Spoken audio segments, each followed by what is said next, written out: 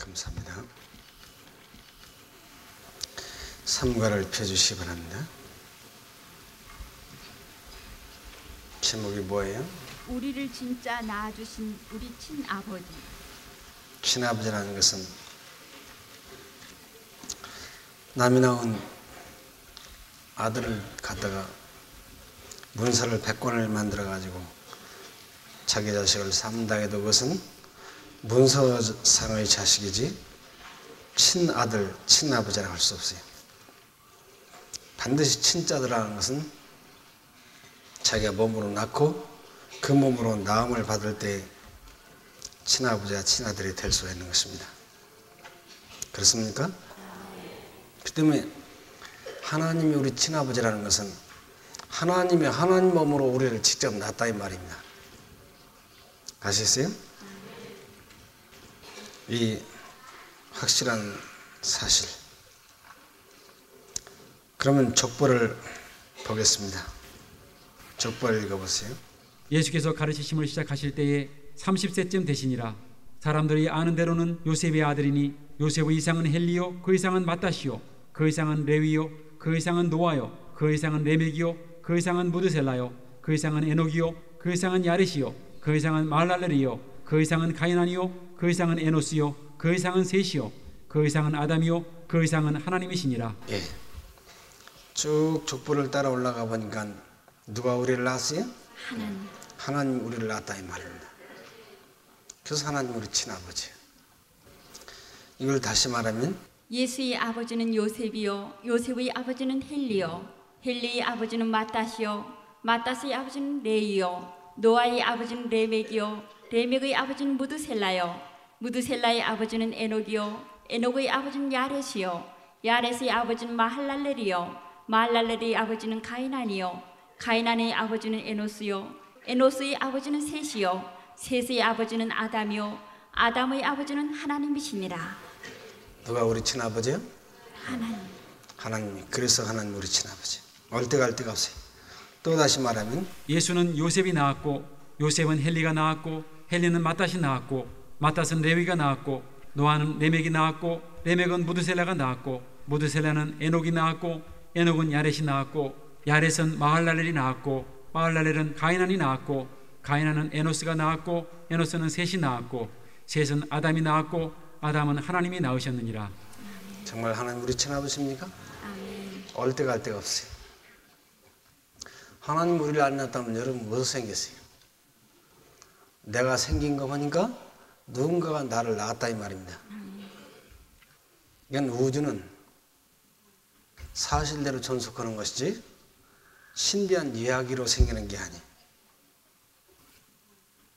분명한 사실로 우주는 시작됐고 영원토록 존재하는 거예요. 이래 따져보나 저래 따져보나 하나님 우리 친아버지요. 그렇지만 창세기 1장 26절 보니까 하나님이 그랬을 때 우리 형상 우리 모양대로 사람을 만들고 하셨다고 했는데 왜 저 사람은 자꾸 낳았다고 하는가? 이것은 성경을 쓴 사람이 잘못 써서 그래요. 창세기 기록할 때 하나님 가라스 때 우리 형상, 우리 모양대로 우리가 사람을 낳고 이렇게 기록했어야 돼요. 근데 잘못 기록된 거예요, 내가 볼 때. 그래서 모세가 잘 썼는데 중간에 전달하는 사람들이 잘못했는지 번역 과정이 잘못됐는지 저건 이건 잘못된 거야, 현대 성경은. 그럼 현대 성경이 잘못되는가, 내가 잘못되는가? 그 사실을 들어가서 입증을 하겠습니다. 아까 이과에서 배우셨죠? 두 하나님이 하늘 보좌를 집어던지고 목숨을 던지면서 벌거벗고 온갖 망신 당하면서 죽으면서까지 지구 자녀들을 구원하려고 했습니까? 그건 사실이요? 그건 믿습니까? 자, 그럼 이 세상에 어떤 왕이 자기가 나무로 깎아 만들고 진흙을 파다가 이렇게 봐서 자기 형상으로 만든 공작품을 찾기 위해서 보좌 집어던지고 벌게 보고 온갖 망신하면서 목숨을 집어던지면서 그걸 찾으러 다니는 왕이 있겠어요? 없겠어요? 그건 정신 나간 미친 왕이 되지 않는 이상 결코 그럴 수가 없어요. 하늘의 하나님께서 실제로 자기 보좌를 집어던지 목숨을 잃으면서까지 온갖 망실을 당하면서 죽으면서까지 우리를 찾으려 다닌 것은 우리가 친자식이라 그렇다 이 말입니다. 만약 우리가 태초에 창세기 같이 흙으로 이렇게 주물럭주물럭 만드는 공작품이라면 그거 그렇게 했겠어요, 여러분? 자, 그럼 하나님이 어떻게 우리를 만드는가 낳는가 그것만 봐도 알 수 있어요. 이제 쉬운 예부터 들어가서 여러분에게 확실한 사실을 증거를 보여드리겠습니다. 우리가 은하수 있죠, 은하수. 우리가 견우직녀 1년에 한 차례씩 만나서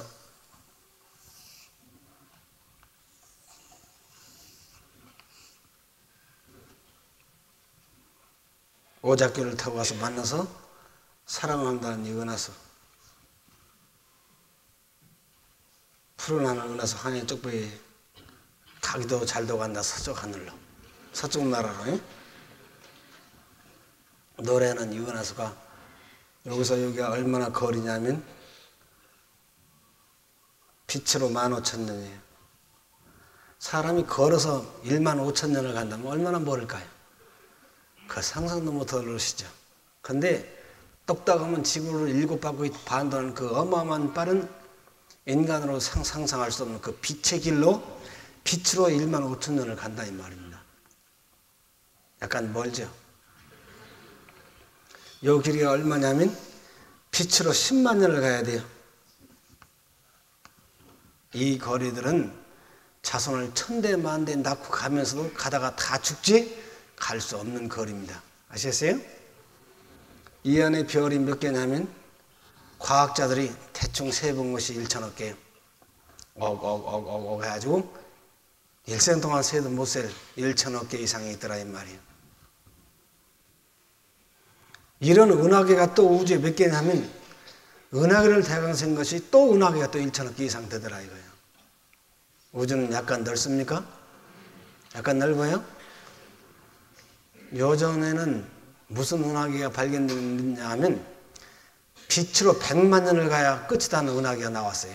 그래서 과학자들이 손을 반짝 들고 이 우주를 탐정하는 일이나 헤아리는 일은 우리 말자. 이건 인간이 할 수 없다. 최고의 과학을 자랑하는 교만한 자들이 손을 번쩍 들어버렸어요. 너희는 눈을 높이 들어 이 누가 모든 이런 것을 만드는가 보라. 너희 조상이 만들었냐? 공자가 만들었냐? 마호멧이 만들었냐? 내가 만들었다. 하늘의 하나님께서 말씀하셨다 이 말이에요. 여러분요, 정말 진짜 불사 영생하고 싶으면 우주를 창조하시고 우리를 낳아주신 친아버지께 돌아가시기 바랍니다. 그래서 이 우주에 비해서 이 지구는 얼마나 크냐면 너희 지구는 떠오르는 물방울이다 했어요. 수증기만 해가지고 모래알 만도 못한 것이 지구라 이 말이에요. 아시겠어요? 그럴 것 같아요? 저 우주에 비해서 이 지구는 저 바닷가에 모래알 만도 못하다 이 말이에요. 하나의 모래알 만도 못해요. 자, 그러면 우리는 얼마나 클까요? 우리가 졸고 있는 것이 하늘에서 얼마나 크게 보일까요? 네? 이것은 고도의 현미경으로, 이건 보통 현미경이 아니라 과학자들이 고도의 힘으로 한쪽 눈을 감고 이것은 김아무개다. 아니야 김씨가 이시야. 이렇게 해가지고 캐시 찾아내야 할 곰팡이나 박테리아보다 훨씬 더 작은, 아주 작은 원자 핵보다 더 작은 존재가 우리 인간의 존재라 이 말이야. 아시겠습니까? 그런 미미한 곰팡이보다 더 작은 존재들이 뭘 그렇게 다 한다고 교만해가지고 다 한 양 떠들고 있냔 말이에요. 여러분, 우리는 돌이켜서 어린아이가 되시기 바랍니다. 아무것도 깨닫지 못하고 너무너무 무지한 우리들이 우주의 창시자여 대진리의 유일하신 참 하나님 앞에서 우리는 겸손한 어린아이로 돌이켜서 이 시간에 겸손히 여러분 말씀을 경청하시기 바랍니다. 자, 이렇게 조그만 지구상에 있는 동물들이 자기 자신 낳는 방법을 여러분과 제가 지금 보겠습니다. 뛰는 동물, 소나 사슴 같은 동물들, 또 참새나 비둘기, 닭 같은 동물들, 우리가 우리 가정에 제일 가까운 친구인 소를 보면, 소는 엄마의 새끼뽀에서 10달 동안 새끼가 커요. 그래가지고 생식기로 나와가지고 엄마의 배에 붙어있는 가죽주머니 속에 허연 액체를 빨아먹고 큽니다. 닭은, 낳은 새 닭은 하루 만에 10달이 아니라 하루 만에 엄마의 알뽀에서 생식기로 나온 것이라 항문으로 나와가지고 젖을 먹지 않고, 항문으로 나왔을 때의 모습은 눈도 코도 입도 귀도 없는 둥그런 돌멩이 같은 거 이상하게 나와요. 그것을 다시 엄마가 다시 품어서 20여일 지나간 다음에 비로소 그때 두 번째 엄마의 모습을 가지고 나온 그 자그마한 가느다란 목을 가지고 나와서 젖을 먹는가 봤더니 젖 안 먹고 엄마가 먹는 거친 먹이를 먹으면서 소화불량 걸렸다고 안고 잘 크더라 이 말입니다. 자, 뛰는 동물과 낳은 새들이 그 자식 낳는 방법이 비슷하죠? 비슷하죠? 비슷해요? 안 해요? 이건 어떤 말쟁이가 암만 갖다 들어붙여도 들어붙일 수 없는 하늘과 땅 차이로 다른 놀라운 일이라 이 말이에요. 자, 그렇기 때문에 뛰는 동물과 낳은 새들이 서로 상대방이 자식 낳는 방법을 이해할 길이 없어요. 전혀 이해할 수가 없어요. 새가 자식 낳는 방법을 이해할 수가 없어요. 새들이 자식 낳는 방법을 이해할 수가 없어요. 그래서 맨날 소랑 새들은 맨날 싸웠어요. 수천 년 동안 싸웠어요. 섬새들은 짹짹짹짹 하면서 저것들은 제 새끼 아니라고 우리 같이 이쁜 알을 낳아가지고 품어가지고 이렇게 까야지, 저것들은 쑥 빠지자마자 뛰어댕기고, 절대로 저건 제 새끼가 아니고 어디서 주워왔다고 새들은 비웃어요. 또 소는 왜 저것들 형편없는 것들, 우리 같이 이렇게 새끼를 낳아야지 뭐 눈, 코도 없는 둥그런 돌멩이 갖다 놔놓고 그거 품고 앉았다가 저희 새끼라고, 아니라고 저건 어디서 주워온 거라고 서로 비방하면서 도대체 화합이 안 된다 이 말입니다. 그래요, 안 그래요? 그렇습니다. 자, 이 지구상의 우주에서 제일 작은 모래알만도 못한 조그만 이 지구상에 있는 이 좁아 터진 땅 안에서 자식 낳는 방법이 낳은 새들과 뛰는 동물들이 그렇게 하늘과 땅 차이로 다르거늘, 육체를 가진 우리가 우리 자식 낳는 방법과 육체가 없어진 영체를 가지신 창조주 하늘의 하나님께서 자기 자식 낳는 방법과 어떻게 같을 수가 있느냐 말이야.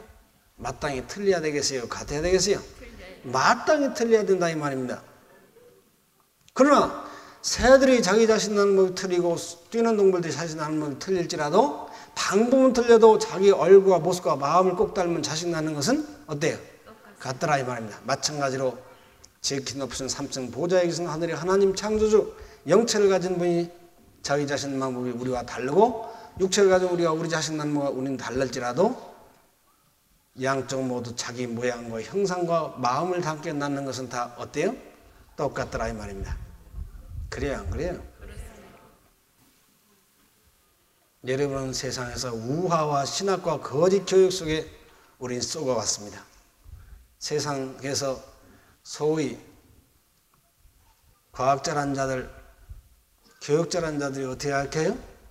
원숭이가 우리 사람이 변했다. 아메바가 시작해서 인간이 됐다. 무슨 곰이 변해서 사람이 됐다. 여러분요, 이런 회개망측한 소리로 우리 친아버지께로 돌아갈 수 있는 길을 사단이, 귀신이 다 막아놨다 이 말입니다. 그러나 아까 하나님의 책을 보고 분명히 우리는 누구를 닮았어요? 얼굴, 코, 눈, 머리, 귀, 목, 팔, 다리 다 우주대왕 한대 하나님을 꼭 닮았더라 이 말입니다. 그래서 시편 50편 21절에 내가 나를 너와 같은 줄로 생각하느냐? 너는 내 육체를 가지고 내 방법대로 자식을 낳고 나는 내 방법대로 자식을 낳는다. 내가 너와 같은 줄 알고 너는 오해했도다. 그러나 분명히 난 너를 낳았으니 땅에 있는 자를 아비라 하지 말라. 너희를 원래 낳아준 아버지는 하나이시니 곧 하늘에 계신 너희 아버지다. 말라기 2장 10절에는 우리는 한 아버지를 모두 가지고 있지 않느냐. 모두 인류는 한 아버지를 가지고 있어요. 비록 얼굴 색깔이 틀리고 모양이 틀릴지라도 우리는 모두 똑같은 피입니다. 왜? 한 아버지 아들들이기 때문에. 자, 이 좁은 땅덩어리 안에서도 그렇게 자기 자식 낳는 방법이 그렇게 하늘과 땅짝이 틀리거늘 창조자 하늘의 하나님께서 자기 자식 낳는 방법과 육체를 가진 우리가 우리 자식 낳는 방법과 얼마나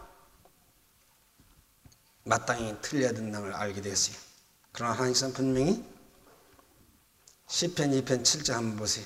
내가 영을 전하노라. 내가란 사람이 누구예요 여기? 하늘 아버지. 내가 누구예요? 우주대왕 하늘의 하나님 걸 믿습니까? 아멘. 내가 오늘날 너에게 특별 영을 전하노라. 또 여호와께서 내게 이르시되. 여호와가 누구예요? 하늘 아버지. 저렇게 어마어마한 온 우주 세계를 창조하신 분께서 신화의 인물이 아니고 실제로 살아계신 하나님이십니다. 아멘. 내가 특별 영을 너에게 전하노라. 여호와 천지 우주 만물을 창조하신 여호와께서 누구에게 이르시되? 내게 이르시되. 여러분이 이런 걸 믿습니까? 내게 이르시되. 또 너는 내 아들이라. 너는 내 돼지라? 아들이라. 너는 내 아들이라. 너는 내 딸이다. 또 오늘날 내가 너를 낳았도다. 언제 낳았다? 오늘날 내가 너를 어떻게 했다? 낳았도다. 아멘. 하나님이 찾아서 여러분의 말씀을 받아들이겠습니까? 아멘. 그렇다면 창세기 1장 20절에 기록된 것이 얼마나 서투르게 피해주의 족속들이 잘못 기록된 걸 아시겠습니까? 아멘. 그래서 창세기 1장 20절에 하나님이 가라사대 우리가 우리 형상대로 사람을 낳고 라고 기록했어야 돼요. 이것은 피해의 족속들이 너무 어색하게 표현법이 잘못돼가지고 하나님께서 나도 덮어놔 내가 너희 자손 대대로 내가 따라다니면서 일러줄 거야. 그래서 따라다니면서 일러주신다 이 말이에요. 그 창세기에 기록될 때 아버지는 씁쓸했어요. 나중에 후에 아들이 나타나서 바로 기록될 때 됐어 그거야. 자, 그러면 더 확실한 것을 제가 여러분에게 말씀드리겠습니다.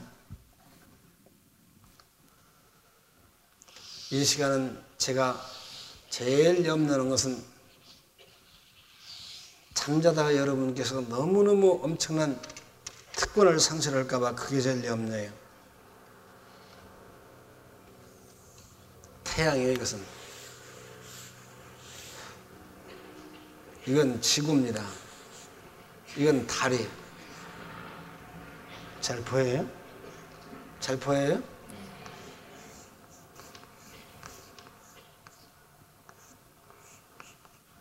이건 새입니다. 이건 뛰는 동물이에요.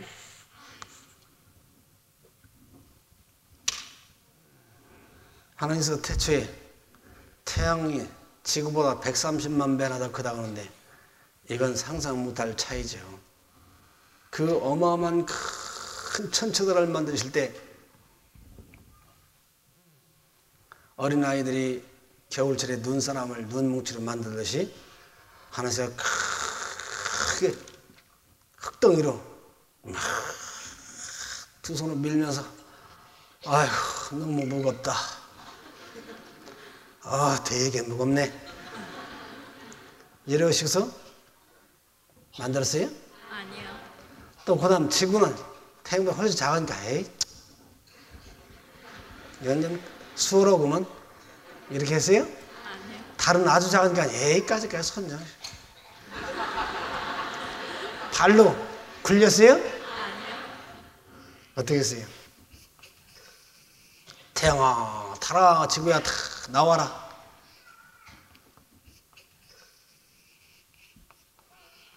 하나님의 신체 이것들이 닿았어요? 안 닿았어요? 안 닿았어요. 말씀은 나와라 그 전능자의 명령에 따라서 온 천체는 나왔더라 이 말입니다. 아멘. 이런 당당하신 실질적인 살아계신 하나님을 여러분 믿으시고 그분께 돌아가야 합니다.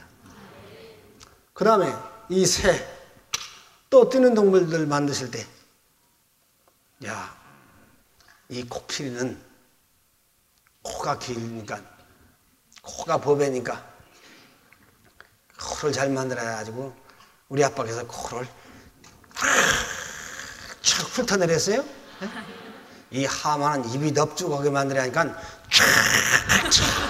그러고 있었어요? 그렇게 했어요, 안 했어요? 모든 나는 새들과 뛰는 동물들아 나와라 하니까 참 나와서 날고 뛰더라 이 말입니다. 하나님 신체에 닿았어요, 안 닿았어요? 전혀 안 닿았어요. 말씀으로, 그 능력의 말씀으로 명하심에 창조되어 나왔더라 이 말입니다. 그런데 태양보다 작고 지구보다 작고 달보다 작고 코끼리보다 작고 소보다 작은 이 작은 사람을 세상에 탄생시킬 때는 사람아 나와라 그렇게 했어요? 아니요. 창세기 2장 7절 읽어보세요. 여호와 하나님이 흙으로 사람을 지으시고 생기를 그 코에 불어넣으시니 사람이 생명이 된지라. 자, 여호와 하나님이 어디서 흙을 파오시는지 몰라도 너무 곱고 좋은 흙을 파다가 흙으로 사람을 빚어 만드신다라 이 말입니다. 참 아담을 만드시는데 꼭 자기 얼굴과 똑같이 만드는 거예요. 참 이래가지고 발끝까지 머리서부터 코, 목, 가슴, 배꼽으로 쭉 해가지고 다 만드니, 그리고 이 모든 삼라만상을 창조할 때는 별로 그렇게 기뻐하시지 않은데 이 자그마한 아담을 창조해낼 때는 얼마나 최고의 기쁨과, 그때 우리 아빠께서는 콧노래를 하면서 최고의 행복한 마음으로 만드셨을 거예요. 그런데 옆에서 보니까 금방 일어나서 아파하고 친아빠 품에 앵기게 생기더라 이 말이에요. 숨만 안 쉬는 것이지 잠자는 것 같지. 한껏 웃을 것도 같고 일어날 것도 같고. 여러분, 이 수천 년 태화된 피근의 족속들도 얼마나 솜씨가 좋은지 조각가가 거북이를 만들었어요. 근데 거북이가 꼭 살아서 바다로 기어들어갈 것 같아요. 이야, 사람 솜씨 놀랍다. 그래서 그 후에 몇 년 후에 그 조각가가 만든 거북이만한 거북이를 바다에서 2m짜리를 잡았어요. 야, 그러면 이 사람이 만든 조각한 돌로 깎아 만든 거북이와 이 진짜 산과 비교를 해보자. 이로 가까워 해가지고 데려다가 딱 둘을 앉혀놓고 보니까 바다에서 살아나온 산 거북이는 죽은 것 같고 사람이 만든 거북이는 살아 움직이는 것 같더라 이거예요. 그래서 사람 다시 한번 놀란 거예요. 이야, 사람이 이렇게 솜씨가 좋은가? 다시 한번 탄복했다는 거예요. 여기서 서울 같은 데 가봐도요, 이건 분명히 생화예요. 산꽃. 그런데 조화, 피근이 족수들이 만든 조화를 보면 이보다 더 기가 막히게 더 예뻐요. 뭐 생화? 절로 가라요. 그래가지고 어떻게 누렁잎도 잘 지고 그냥 하여튼 꽃잎이 하나 탁 꺾여 있는 까지 완전히 이건 꽃이에요. 그래가지고 저기 들어오는 친구한테 이 꽃 향기가 좋지? 이 향기 참 좋네. 좋긴 뭘 좋아요? 썩었지. 곧 거기서 향내가 날 것 같은 진짜 꽃 이상으로 탁월하게 인간들이 만들었더라 이 말이에요. 자, 그러니 우주의 지혜의 근본이시여 지식 근본이 우리 아빠께서 아담을 만드셨으니 빵긋 웃고 일어날 것 같아요, 안 같아요? 금방 일어나서 아빠하고 품에 안길 것 같아요. 왜 이렇게 만들었는가? 여러분 육체를 가지고 계시죠? 육체를 가진 여러분이 당신 영의 아들을, 영의 자식을 한번 낳아봐. 그러면 영의 아들을 낳을 수 있어요, 없어요? 마찬가지로 육체가 없으니 하늘의 하나님께서 육체를 가진 아들을 낳을 수가 없기 때문에 육체 아들은 자기 친히 몸으로 빚어 만들었더라 이 말입니다. 자, 여호와 하나님이 흙으로 사람을 빚어 만드시더니 다 만드시고 얼마나 행복하시는지. 그러더니 이놈을 또 다 안아요. 다 자기 입술로 가져가서 뽀뽀를 한다 이 말입니다. 여호와 하나님이 그 흙으로 사람을 만드시고 그 코에 생기를 불어넣으시니 생명이 된지라. 아멘. 입과 입을 맞추고 볼이 비벼지고 콕 포으면서 너는 내 아들이라고. 너는 내 아들이라고. 오늘 내가 너를 낳는다고. 그러면서 자기 몸속에 있는 생명의 기운을 그 아들에게 넣으니 생명이 된지라. 아멘. 우리의 생명은 끝이 없는 생명이에요. 6,000년 전에 이 지구가 시작될 때 받은 생명이 아니라 영원전부터 존재하는 아버지 안 몸에 있는 생명이 6,000년 전에 우리 몸에 들어왔다 이 말입니다. 그러니까 우리가 가진 생명이 언제 시작했냐 알 수가 없어요. 그런 짐승의 생명과 비교가 돼야 안 돼요.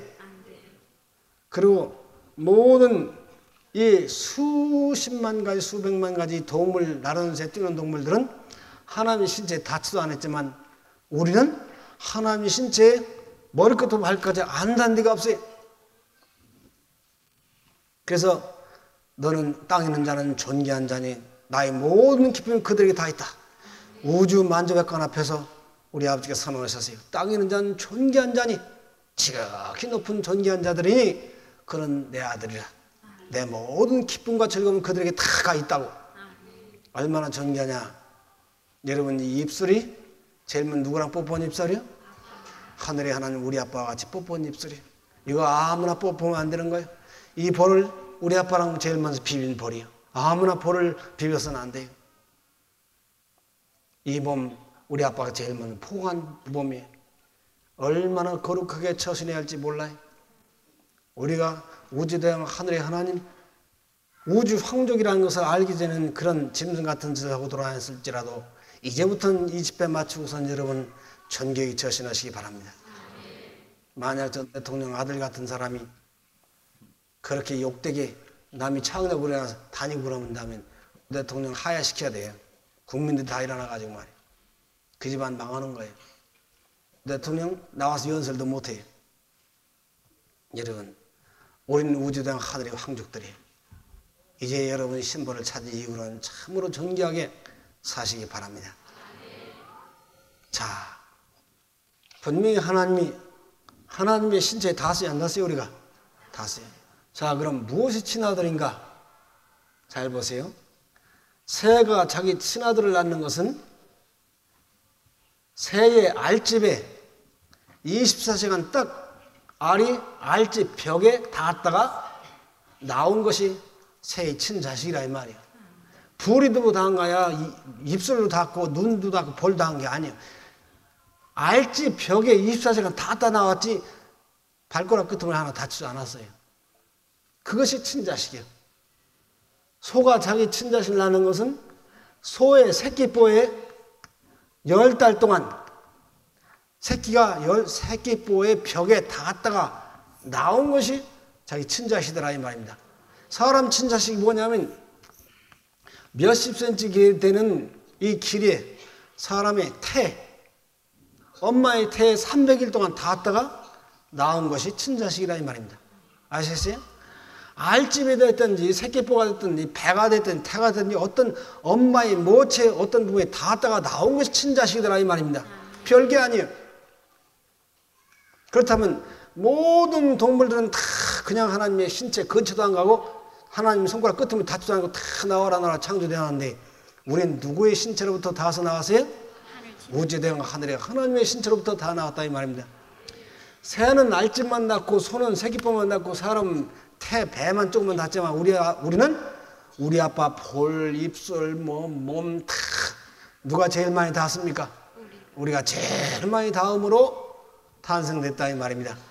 정말 친아들입니까? 하나님의 신체로부터 파생되어 온 분신체라 이 말입니다. 아시겠어요? 여러분 이 시간에 정말 여러분 잘 깨달아요. 이 시간에 생사를 판가름하는 시간입니다. 영원히 짐승이 종자가 돼가지고 이상 귀신이 가리켜준 거짓 원숭이나 아메바 혹은 이상한 신화 속에 빨려들어서 영원으로 오류의 물에 흥탕물에 나갔다가 죽느냐 아니면 하늘에 하나님 아들과 딸로 승천하느냐는 것은 이 시간에 결정되는 것입니다.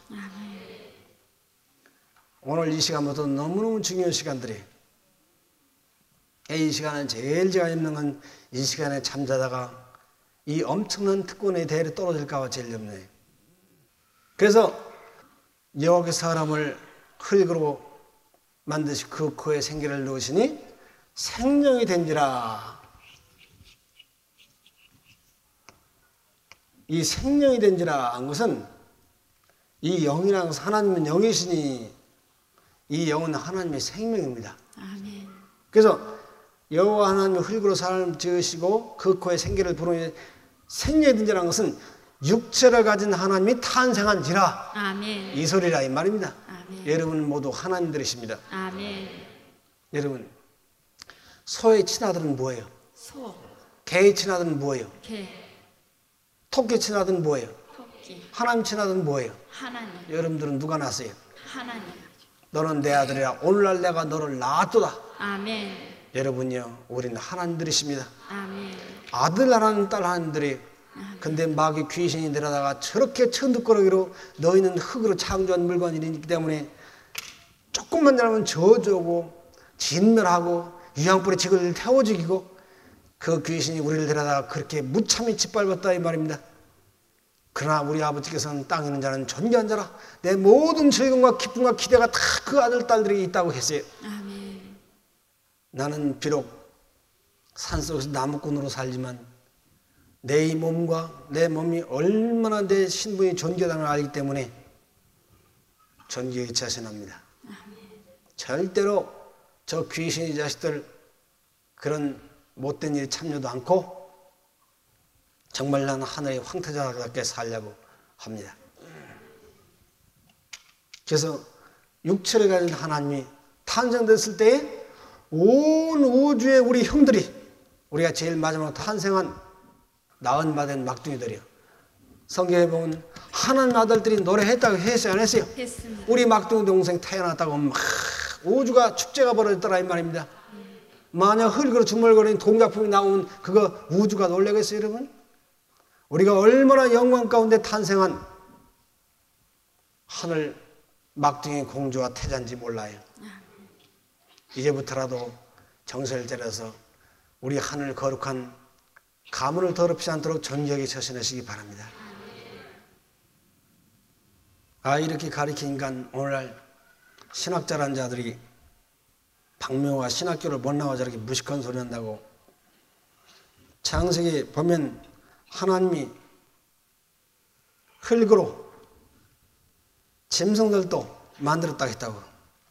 그러면 하나님이 앉아서 코끼리 코 만들고 하마 입 만들고 새들 부리 만들고 앉아 계셨어요? 아니요. 창세기는 여호와 하나님이 흙으로 동물들을 만들었다는 것은, 창조했다는 것은 모든 나른 새와 뛰는 동물들아 흙의 성분으로 나와라 하므로 그 흙의 성분에서 나오라는 명령에 따라서 흙의 성분이 처음 나와서 날랐다 이 말이에요. 언제 엿새 날 동안에 그 수천만 가지 동물들을 하나님 만들고 계실 수 있어요, 여러분? 우리만 하나님이 자기 신체로 말미암아 탄생하겠다 이 말이에요. 그 때문에 소나 개나 돼지가 피와 살과 뼈를 가진 육체를 가지고 우리도 피와 살과 뼈를 가진 육체를 가졌다 해서 똑같은 육체로 생겼다면 그건 큰 오류예요. 큰 죄악이에요. 왜?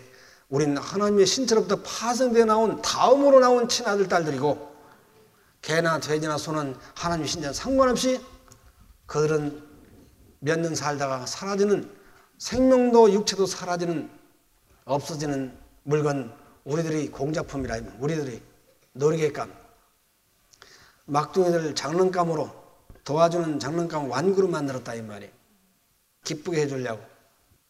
새는 우리를 위해서 노래를 불러주고, 또 새들은, 나비들은 춤을 춰주고, 동물들은 우리를 도와주고 태워다주고. 우리는 장난감 만들 때 생명도 없고 못하라고 돌아가게 하지만 우리 아버지는 생명을 집어넣어줘요. 우리 행복을 위해서. 믿습니까? 여러분은 여자들이 아기 낳을 때 어떻게 해요? 미리 다 기저귀 떠다 놓고, 부잣집은 완구를 다 장난감 사다 놓고, 애기 방을 만들어 놓고 애기 그네를 사다 놓고 그러고 나타나 이 말입니다. 우리 아빠도 여세 동안 다 이 애기들 침실 방을 다 집을 꾸며놓고 완구들 다 나르는 완구, 뛰는 완구, 강 속에 헤엄치는 완구 다 만들어 놓고 제일 마지막에 아들과 딸을 탄생시키더라 이 말입니다. 똑같아요. 그래서 같은 육체라고 해서 동물의 육체와 우리 육체는 영 다른 겁니다. 그리고 소나 개나 돼지가 숨을 쉰다고 있다고 생명을 했다고 하고 또 우리가 코로 숨을 쉰다 똑같은 생명을 쉬면 큰 잘못을 범하는 거예요. 그들의 생명은 사라진 생명이지만 우리는 저희 6천 전에 영원 전부터 한도 끝도 없는 시작도 끝도 없는 그 하나님의 생명이 6천 전 우리 몸속에서 하나님 몸으로 말미암아 받은 바된 생명이에요. 아시겠어요? 그 때문에 이건 큰 차이가 있는 거예요. 성경에 똑같이 동물도 창조, 사람도 창조했다 해서 같은 창조로만 안 돼요. 사람은 나았다고 보시하고 동물들은 만들어졌다고 보시면 된다 이 말이에요. 이 세상 귀신이 아들 하나님, 딸 하나님들을 다 자기 아버지 집으로 가지 못하게 이 세상에서 전부 멸절, 전부 죽게 만들려고 세 가지 함정을 파놨어요. 이 세 가지 함정에서 이 60억 인류, 수백억 인류들이 단 한 사람도 이 함정에 빠져나올 사람이 없어요. 그런 60억이 다 들어갈 수 있는 함정을 세 개를 다 파놔가지고 이 세 개에 뭐 목사, 박사, 뭐 학자, 무식자, 왕, 뭐 정치가 싹 빠졌어요. 지금 한 사람도 빠져나온 사람이 없어요. 근데 거기서 빠져나온 사람들만 이 마지막 때에 구름수를 타고 불사신이 돼서 가는 것입니다. 그 함정을 알고 싶어요? 여러분이 지금까지 빠져 있었어요. 첫째 함정이 뭐냐면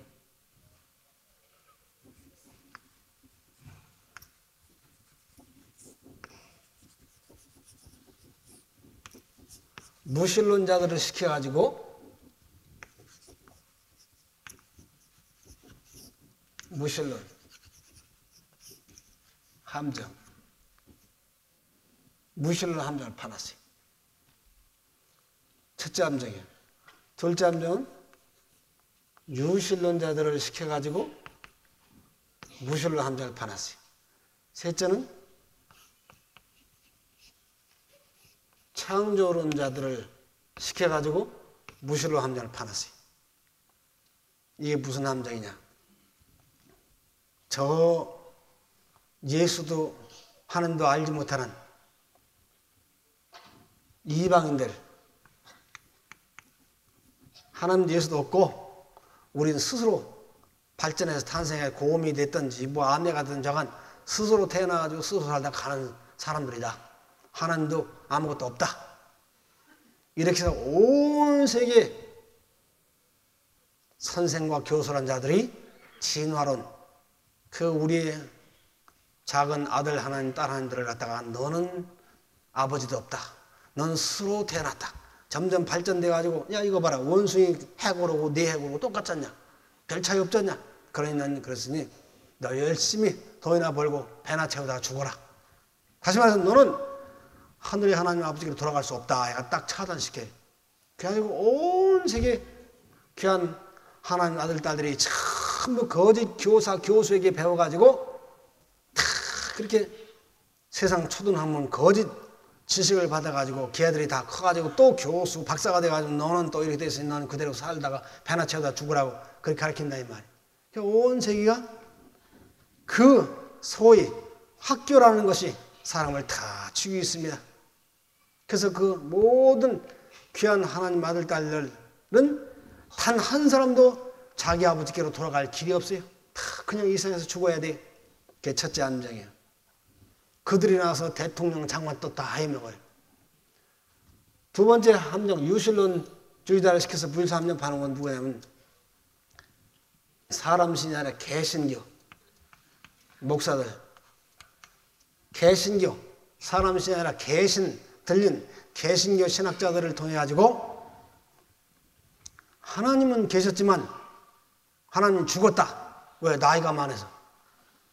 온 세계 개신교 신학자들한 자들이 참 하나님 죽었다고 지금 외쳐요? 안 외쳐요? 전부 외친다 이 말입니다. 저들 암만 뛰고 기도고 방언해도 응답이 없다 이 말이에요. 없는 거 보니까 하나님은 늙어서 죽었어요. 그러니 하나님께로 돌아갈 수 있어요 없어요? 그냥 수양 삼아서 예수님 다 죽자. 참 뭐 하나님 아들 딸들 하여금 아버지께 나가는 길을 전부 함정판에서 막아서 빠져 죽게 만들었다 이 말이에요. 개신교가 얼마나 많습니까 세상에.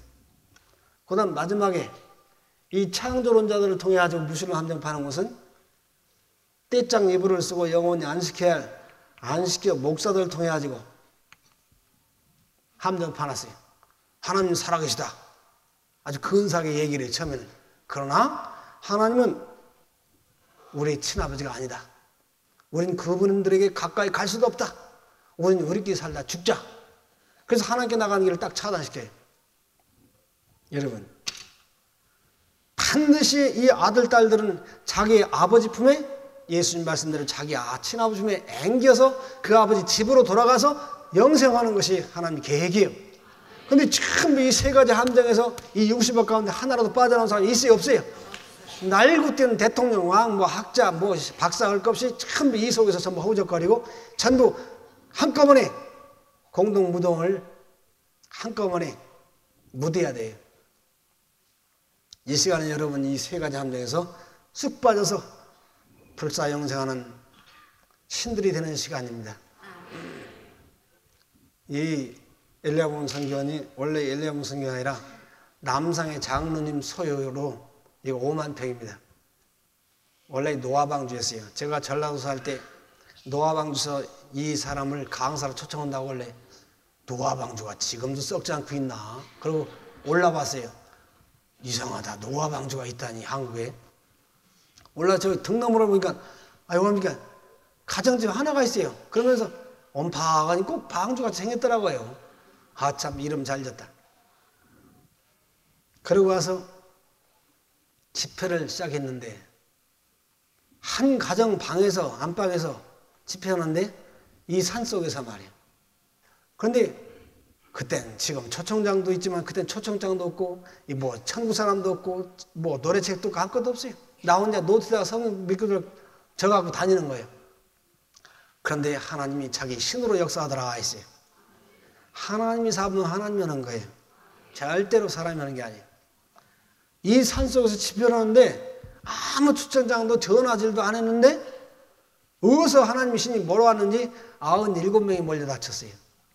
자, 남이 가정집 안방에서 집회하는데 97명이 어디라 들어앉습니까?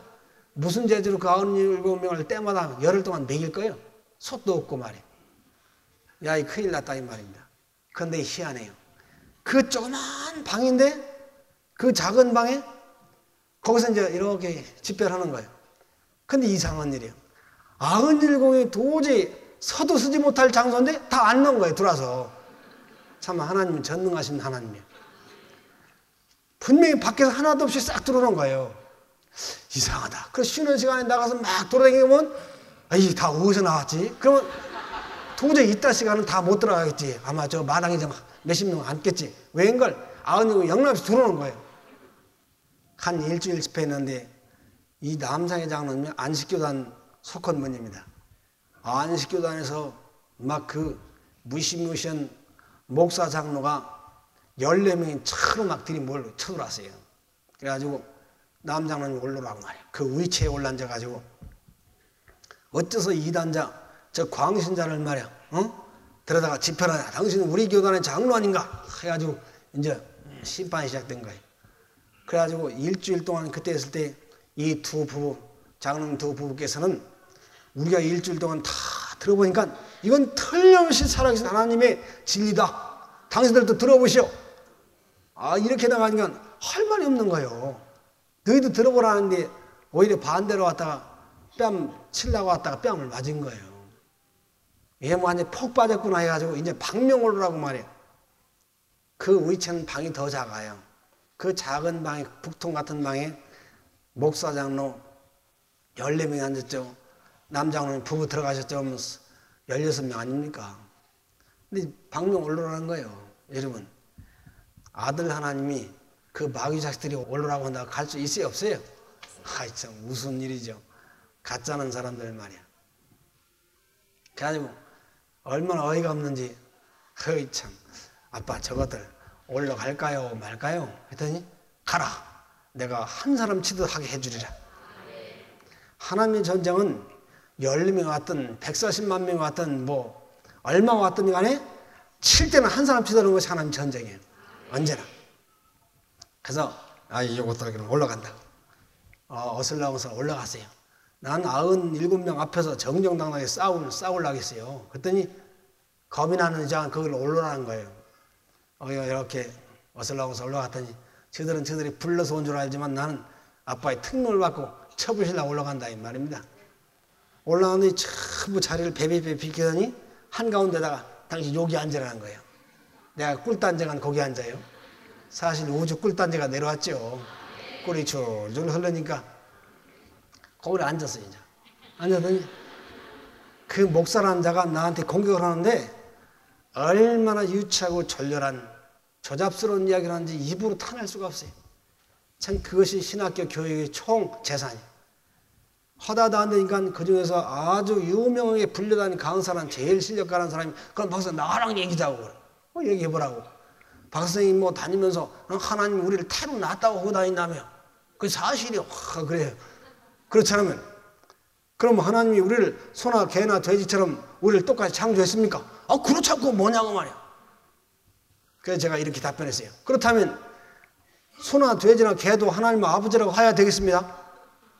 여러분 소, 돼지, 개를 우리 사람과 똑같이 창조했다면 왜 구태여 사람만 하나님 아버지라고 부르냐 말이에요. 소나 개나 돼지도 분명히 아버지라 부려야 된다 이 말입니다. 그래요 안 그래요? 돼지가 죽을 먹다 고 아빠바바바 그 말이에요. 개가 멍멍 아빠 부르고 말이에요. 이 안식교단의 교리는 영원히 용서받지 못할 신성모독 죄의 교리입니다. 이 모든 교리가 귀신, 악마가 준 교리예요. 여러분 다시 흉악한 귀신의 유리에 빠지지 않도록 조심하시기 바랍니다. 하나님의 소나 돼지나 개처럼 우리를 똑같이 창조했다는 것은 영원히 용서받지 못할 신성모독죄예요. 그건 개의 아버지를 하나님 끌어내는 거예요. 돼지의 아버지를 끌어내는 거예요. 아시겠어요? 다시는 그 흉악한 세상 귀신 교리에 빠지지 않도록 조심하시기 바랍니다.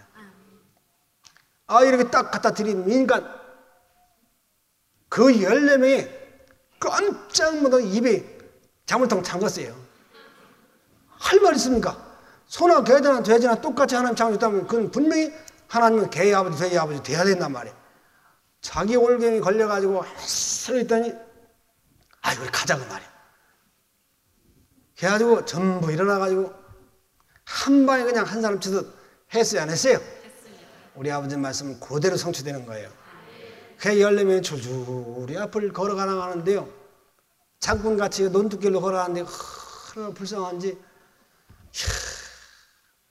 바로 그 사람들이 이 놀라운 구원의 기별을 외치할 사람들이 그 목사라는 자들이 근데 그들이 귀신의 오른팔이 되고 나니까 사단의 종이 되니까 하나님이 이 무식쟁이를 끌어내가지고 외치게 하시더라 이 말이에요.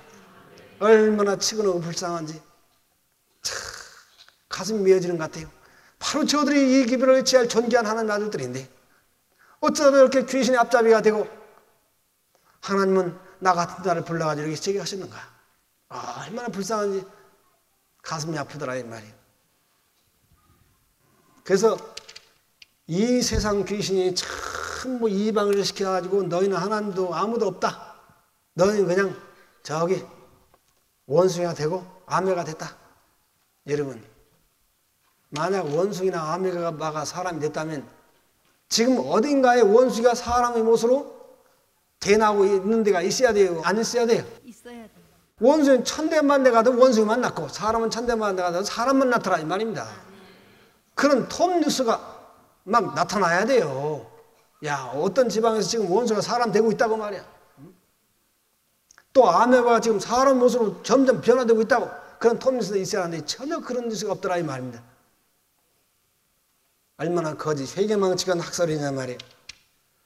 또 개신교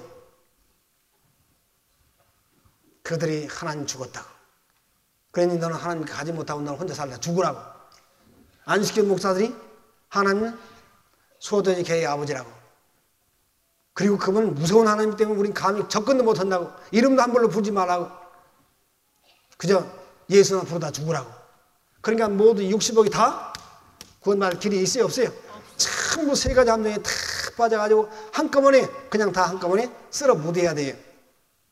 여러분은 하나님의 그 몸으로 낳은 그분은 나의 친아버지라는 걸 확신합니까? 아멘. 이 사실을 아시겠습니까? 아멘. 여러분 이 함정에 쑥 빠져나오셨습니다. 여러분 다시는 이 귀신의 교리에 붙잡히지 마시고 호를 날아가시는 아들 낳는 딸 하나님들이 되시기 바랍니다. 아멘. 제가 옛날에 예수 믿는다고 우리 아버님이 좀 나가 살아달라고 부탁하셔가지고 저 천안 고아원에 갔어요. 고아원 말만 듣던 고아원에 총각대 갔어요.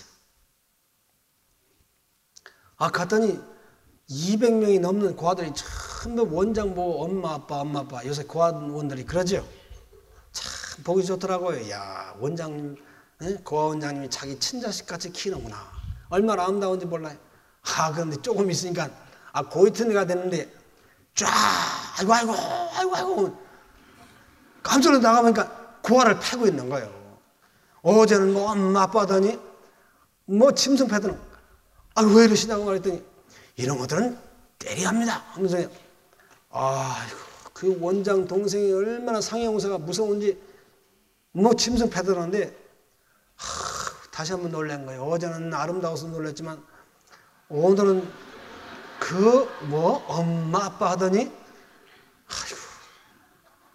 자 오늘날 세상에 가면 수백 명의 고아들이 전부 원장 보고 엄마 아빠 불러요. 자 그렇다면 그 고아원장의 혈통과 가문과 족보와 재산을 전부 상속받아야 할 아들들은 누굴까요? 그 수백 명 고아들이 다 받을까요? 안 돼요. 고아원장의 몸으로 낳은 친아들 딸, 친아들 하나 둘 셋 뿐 그 사람들 그 자녀들만 원장의 가문과 족보와 재산을 상속받게 된다 이 말입니다. 친아들 딸 외로는 소용없는 거예요. 아시겠어요? 우리 아버님 돌아가실 때 우리가 사형제가 아이고 고글하고 있는데 어떤 사람이 우리 아버지 돌아가셨다고 또 아이고 엎드려서 다섯이 고글을 하는 거예요. 이렇게 쳐다보니까 수영아들이 가서 수영아들이. 그래야 우리 아버지는 자기가 몸으로 낳은 친아들 넷 외로는 그에게 족보도 안 주고 재산도 안 줬어요. 오직 그 아버지의 가문과 재산과 족보를 물려받는 상속자는 친아들 뿐입니다. 그렇습니까? 자, 지금 온 세계 모든 종파가 하나님을 뭐라고 불러요? 아버지라고. 참 좋은 일이죠. 그런데 하나님은 그들에게 상속권을 줘요, 안 줘요? 안 줘요. 하나도 안 줘요. 왜? 친아들 딸이 아니기 때문에. 아시겠어요? 갈라디아 4장 30절 31절 읽어보세요. 그러나 성경이 무엇을 말하느뇨? 계집종과 그 아들을 내어 쫓으라. 계집종의 아들이 자유하는 여자의 아들로 더불어 유업을 얻지 못하리라 하였느니라. 예. 요새 기독교인들이 소망이 뭐냐? 아들 딸을 낳으면 소망이 뭐냐? 아이고 요놈은 주의 종을 만들어야지. 그것이 기독교인의 소원이야. 왜? 주의 종 참 우대를 받거든요. 잘 살고 대우받고 참 힘들게 일을 하는가? 마음대로 놀고 싶으면 놀고 둥글고 싶으면 둥글고 다니고 싶으면 다니고. 뭐 요새 주의종이라는 사람들이 목에 힘만 줘도 뒤로 다 들어온다고 하죠. 목에 힘을 주고 딱 폼 잡고 있어도 뒤로 다 들어온다고. 그래서 요새 신학들이 그렇게 인기래요. 참 직장 좋거든요. 그런데 여러분 자녀들을 주의종으로 만들지 않은 것을 천만다행으로 생각하시기 바랍니다. 왜? 주의종은 구원이 없습니다. 아셨어요? 정은 구원이 없어요. 정은 암만 쎄빠지게 돌아다니고 전도 활동해도 정은 유업이 없어요. 그 가문을 상속 못해요. 여러분 정이 암만 부지런하다고 그 대를 이을 수 있어요? 없어요? 없어요. 소용없어요. 소용없어요. 종은 죽어도 종이고 살아도 종이고 일 죽어라 해도 종이고 놀아도 종이고 친아들은 놀아도 아들, 잠자도 아들, 일어나도 아들, 일해도 아들, 안 해도 아들. 그 가문을 대통을 이을 아들이라 이 말이에요. 아멘. 그래서 정승판사가 아무리 잘났어도 소용없어요. 못생긴 왕자가 왕위에 올라가고 대통을 잇더라 이 말이에요. 아멘. 우리가 잘나서 하늘을 유업을 하는 게 아닙니다. 하나님은 우리를 낳은 친아버지 모식 때문에 유업을 받는 것입니다. 아멘. 자, 종이 왜 구원이 없는가? 예수님 말씀을 들어봅시다. 요한복음 8장 35절. 종은 영원히 집에 거하지 못하되 종은 영원히 아버지 집에 거하지 못하고 쫓겨나되 또 아들은 영원히 거하나니 친아들은 영원히 아버지 집에서 아버지와 함께 살게 될 것이다. 아멘. 이게 누가 한 말이에요? 예수님 한 말씀이에요. 주의 종이라는 사람들 절대로 아버지 집에서 들여세우지 않습니다. 갈라디아 5장 1절. 그리스도께서 우리로 자유케 하려고 자유를 주셨으니 하늘에 없으신 하늘의 하나님 아들께서 우리에게 자유하는 친아들의 권세를 찾아주셨으니 또 그러므로 굳세게 서서 다시는 종의 멍에를 매지 그러므로 말라. 굳세에서 다시는 종의 멍에를 매지 말고 친아들의 권세를 누려라. 아멘. 그렇게 하시겠습니까? 아멘. 이곳에 오신 많은 목사님들께서는 다시는 주의 종 대우를 받지 마시고 아들로서 자기 친아버지 집을 다스리시기 바랍니다. 그때 상속자가 되는 것입니다. 저는 누가 주의 종에게 힘을 주시고 건강 주시면 아주 얼마나 기분이 나쁜지 그냥 귀를 닦아내고 싶어요. 화가 나서 기도하다 벌떡 일어나고 싶어요. 내가 종이냐고 말이야. 근데 하나님의 친아들에게 힘달라면 아주 아멘 하는 소리 나와요. 여러분 이제 이후에는 아들로서 당당하게 아버지 집을 다스리시고 아버지 집을 상속받으시기 바랍니다. 아멘. 그리고 예배하는 여러분께서 공중기도 할 때 친아버지라고 아빠라고 부르시기 바랍니다. 세상에서 자기 아버지를 친아버지 따라하는 아들은 있어요 없어요? 없어요. 그러나 내가 여러분에게 친아버지라 부르라고 시키는 것은 하도 수천 년 동안 귀신이 갔다가 오리로 아주 여기 여러분 머리를 아주 공구리를 쳐놨어요. 그래서 친아버지가 부를 때마다 그 공구리가 깨지라고 내가 시키는 거예요. 그렇게 하시겠습니까? 아멘 소리가 적은 거 보니까 하기 싫은가 봐요. 여러분이 남 부끄럽고 쑥스러워서 못 부르겠다는 분들은 부르지 마시기 바랍니다. 나 혼자 부르고 갈 것입니다. 성경에 뭐라 했어요? 너희가 모든 세상에서 사람들 앞에서 나를 친아버지라고 부르기를 부끄러워한다면 나도 하늘 모든 천사 우주 거민들 앞에서 이는 내 친아들 친딸이라고 부르기를 부끄러워할 것이고 너희가 세상에 나를 친아버지라고 시인하기를 부끄럽지 않게 생각한다면 나도 우주 하늘 거민 앞에서 이는 내 친아들이라고 부르기를 부끄러워하지 않을 것이라 이 말이에요. 여러분 하나님을 아버지라고 친아버지라고 부르기는 수치스럽게 생각하시는 못된 자식이 되지 마시기 바랍니다. 여러분이 엘리야 무슨 집회 마치고 열흘 동안 마치고 돌아가시면 저 교다들이 너 어디 갔다 왔어? 나 그냥 어디 기도원에 갔다 왔어. 무슨 왜 이렇게 겁먹냐 말이야. 나 친아빠 만났단 말이야. 당당하게 못해요 여러분? 왜 그런 못난 아들딸이 돼야 되냐 말이야. 그 어떤 목사님 여기 와서 마치고 가셔가지고 동네 입구에 들으면서 이 아들아 자기 아들딸을 부른 거예요. 나 친아버지 만났다. 깜짝 놀란 거예요. 아이들이 그냥 남이 듣든 말든 얼마나 좋은지 담대히 치시기 바랍니다. 얼마나 좋습니까?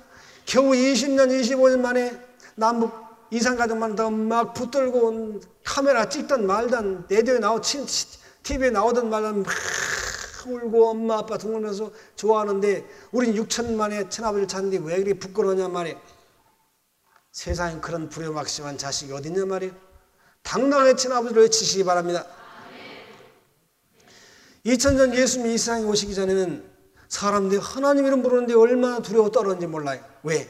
그 거짓 귀신교리 유대 신학박사들이 그렇게 가르쳤어요. 지존무성하신 두려운 하나님 앞에 감히 함부로 이름도 부르지 말라고. 오늘 안식교도 그렇게 가르쳐요. 그러나 예수님 오시더니 아니다. 그분은 인자하시고 사랑만 하시고 웃으시고 좋아하시고 사랑하시는 너희 친아버지다.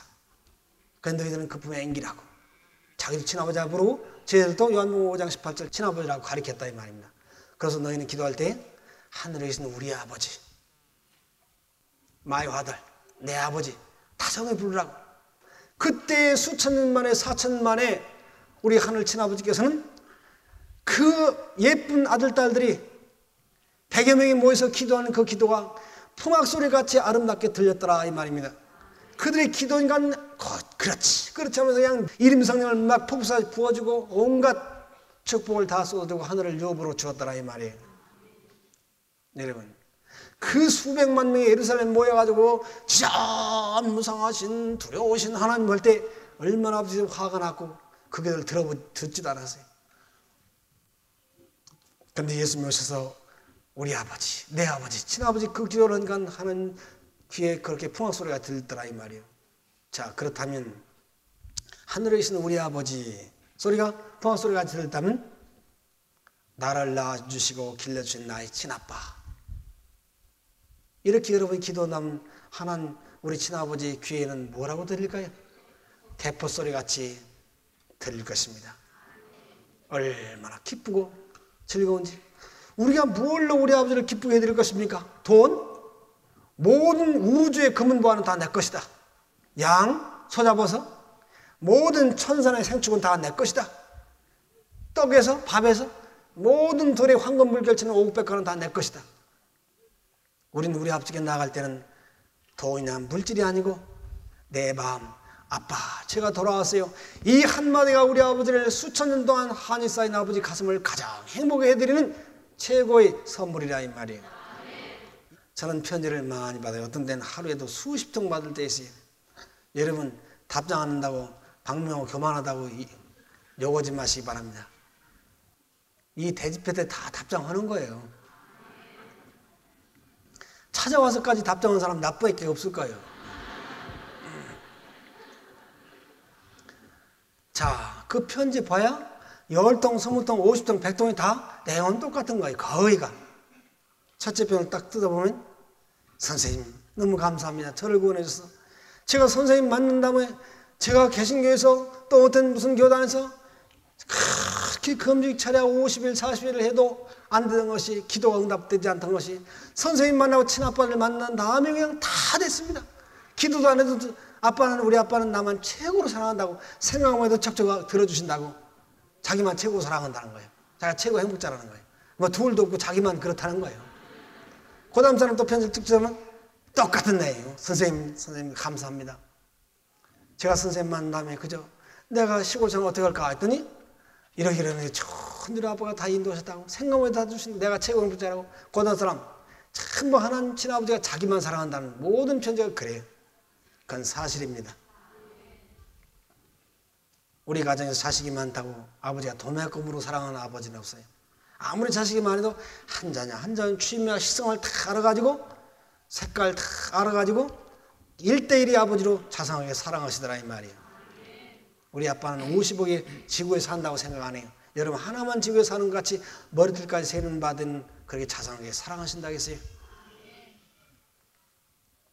그래서 오늘날 저 신학자라는 자들이 박묘가 태로 사람을 낳았다고 다닌다고 그걸 비방하죠.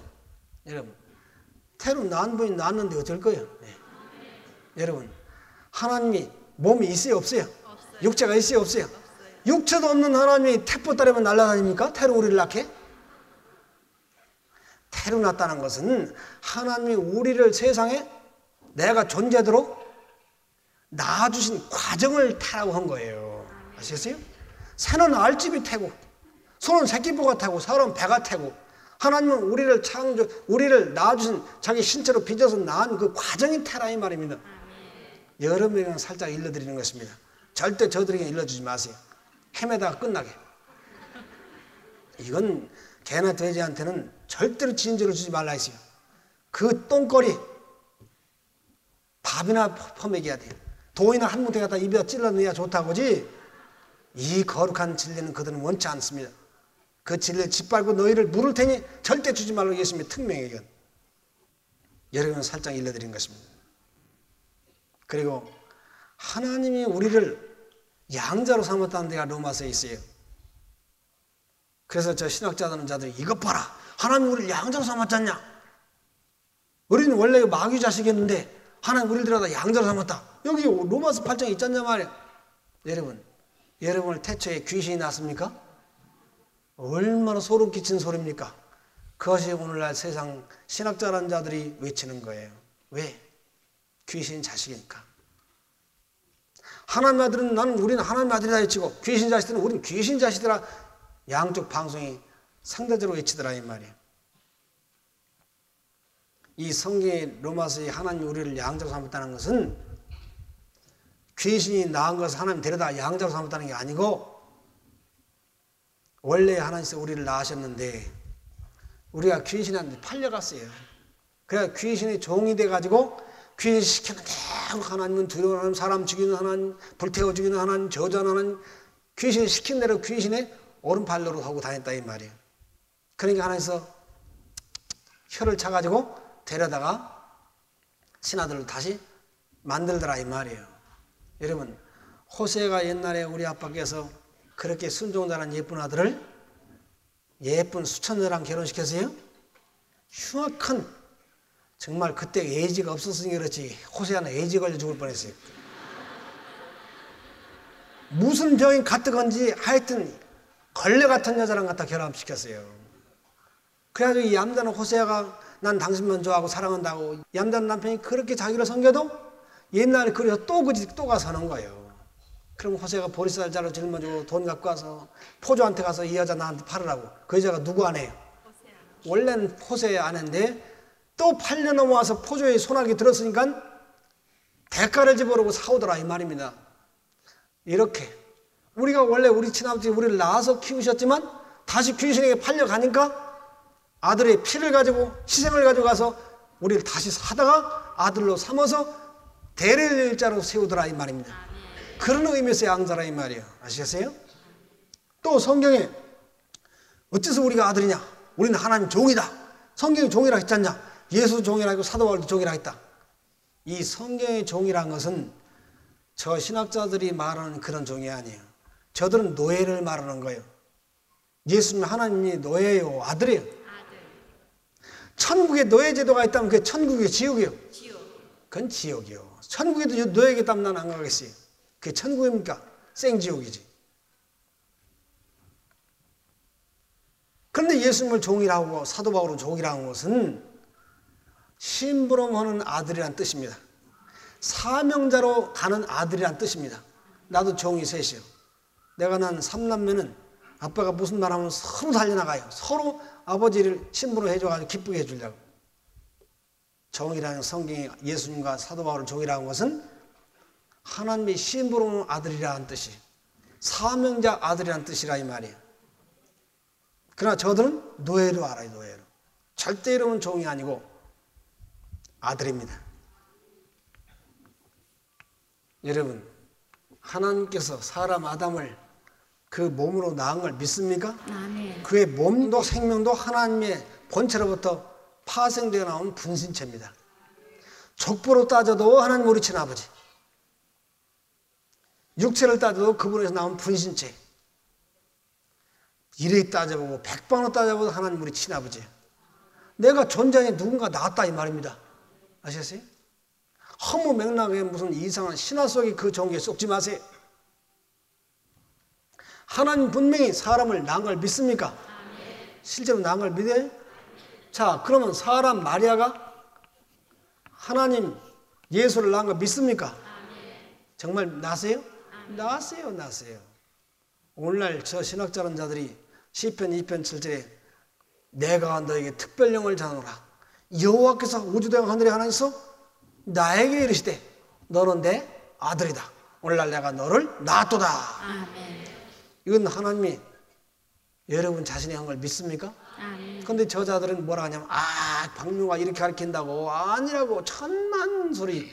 그건 예수님이 한 소리라고. 여러분 예수님에게 한 소리라는 우리에 해당되지 않는 소리라는 거예요. 그러면 예수를 저 목사들이 저 신학자들이 예수를 하나님 낳는 걸 봤습니까? 예수는 누가 낳았어요? 마리아가 낳았다 이 말입니다.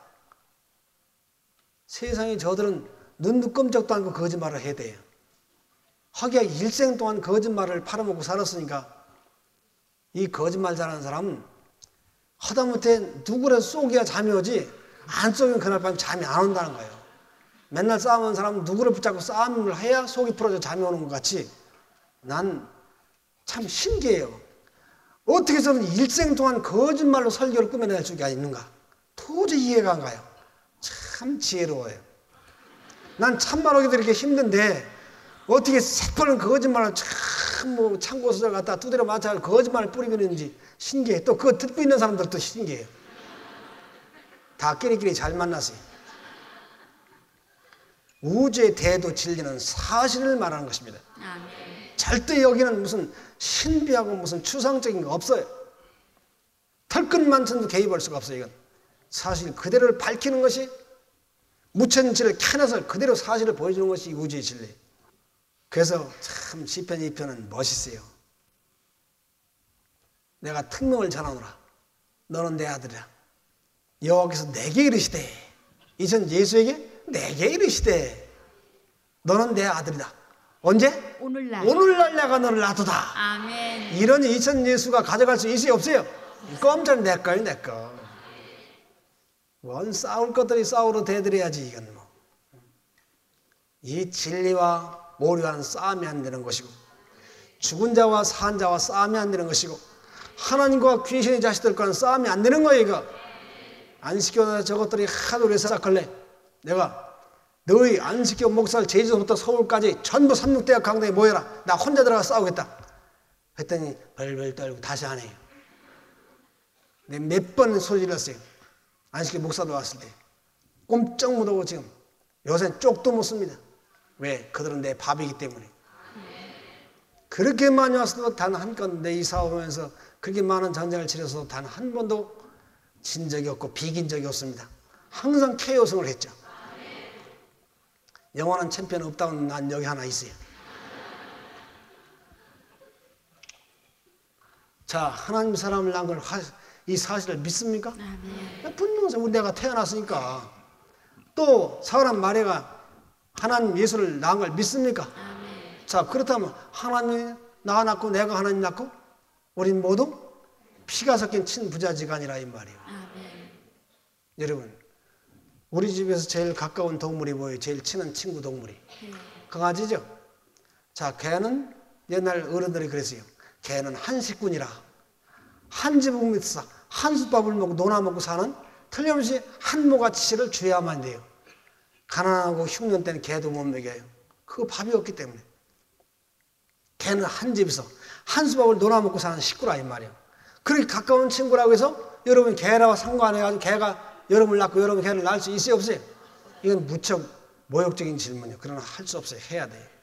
자, 한 집에서 한 솥밥을 먹고 산 그 한 식구와 다른 그 개랑도 우리가 관계에서 개가 나를 낳고 내가 개를 낳을 수 없는데 어떻게 끝없는 빛으로 수천억 년 가도 끝없는 삼척 하늘 보호자에 계시다 하늘의 하나님 창조자 하나님께서 나를 낳고 내가 그분들을 낳을 수 있냐 말이에요.